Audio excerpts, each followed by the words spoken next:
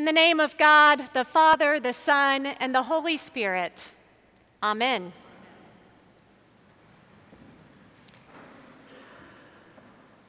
So as we continue celebrating Christ's resurrection on this third Sunday of Easter, I have a question for you.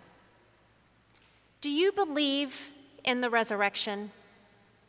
What does it even mean to believe in the resurrection? Now, I know that's a lot to lay on you first thing in the morning, and if you don't know how to answer, take heart. You're not alone. In fact, as our gospel readings in Easter season show us over and over again, even the first eyewitnesses to Christ's resurrection had trouble believing what they were seeing, even when he's standing right in front of them. This week, we hear from Luke about two of these disciples, Cleopas and maybe his wife, on the road from Jerusalem to Emmaus on the third day after Jesus' death.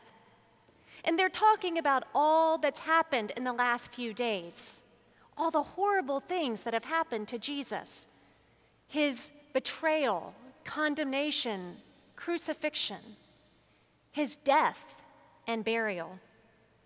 And then suddenly the risen Lord himself appears and falls into step with them, but they don't recognize him. He talks to them. He actually asks them what they're discussing, and they go on to tell him all about himself and their dashed hopes in Jesus of Nazareth, but they still don't recognize him. Then they go on to tell him with some dismay that just this very morning, some women found his tomb empty, and others saw it too, but they don't know what this means, even though, remember, Jesus told them that he would die and be resurrected on the third day. He seems to grow a little bit impatient with their reluctance to believe and to see, and so he tries to help them out a little bit or a lot by interpreting all the scriptures had to say about him. But they still don't recognize him or understand. Evening falls, and as Jesus goes on to walk on by himself, they invite him to stay with them for the night.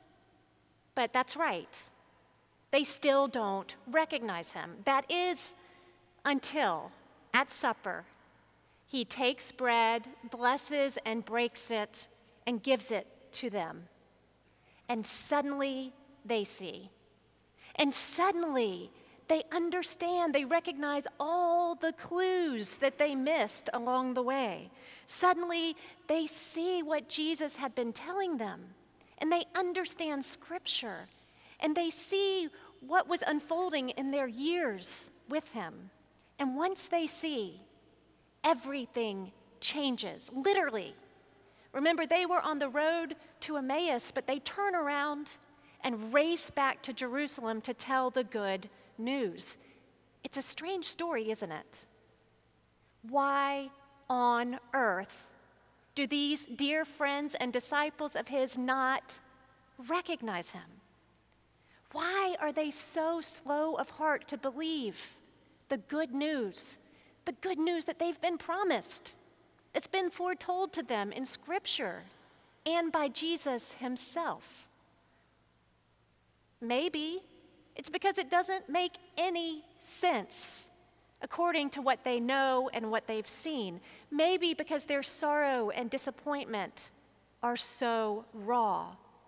Maybe because they sense the radical reorientation that his crucifixion would require of them.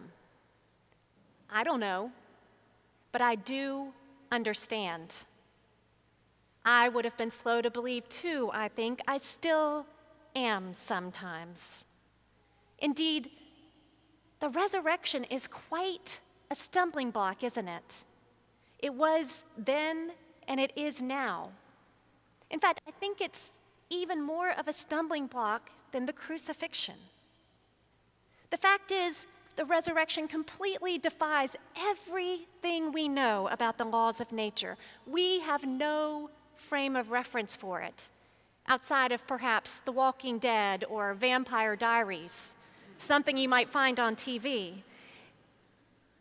And because we have no frame of reference for it, because it can't be historically or scientifically verified, we modern people may be prone to dismiss it as deception, as fantasy, as allegory or symbol, anything but the truth, because we tend to define the truth so narrowly and unimaginatively.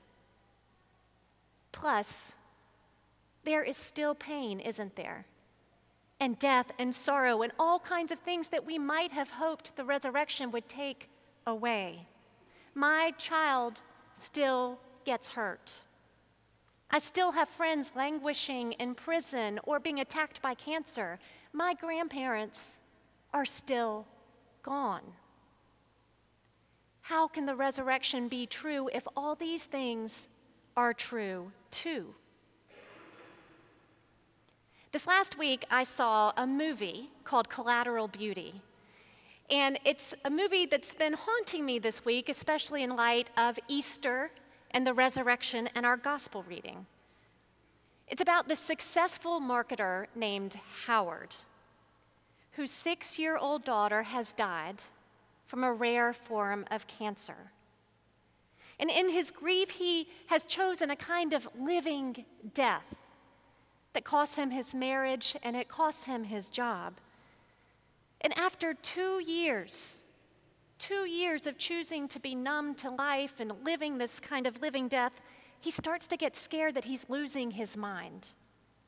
And so he finally steps into a grief group. And there he meets this woman. It's Hollywood, so she's a beautiful woman. And she tells him about a strange encounter she had when her daughter was dying of cancer. She says that she was sitting outside her daughter's hospital room as they were preparing her, and this woman, this strange woman, sits next to her and asks her, "So who are you losing right now?" And she tells her, "My daughter." And the woman says, "Just this, be sure that you pay attention to the collateral beauty." Now, she has no idea what this woman meant. And she tells Howard that. She had no idea until later, when she saw it for herself. She had this sensitivity, this sense of connection to this aliveness to both pain and beauty. And she tells Howard, it didn't undo what had been done. It didn't make it better, and it didn't make it okay. But it was there also. Now, again, this is Hollywood, so you might expect our hero to grab hold of this glimmer of hope and pull himself out of the despair that he's been in. You might expect this to be the beginning of the happily ever after, but it's not. Because he rather scornfully dismisses what she says as sentimental fantasy or as a nice but meaningless platitude. He is so afraid to hope again. He's so afraid that for him to live again would be to betray his daughter and his memory of her. But then one day he experiences it too.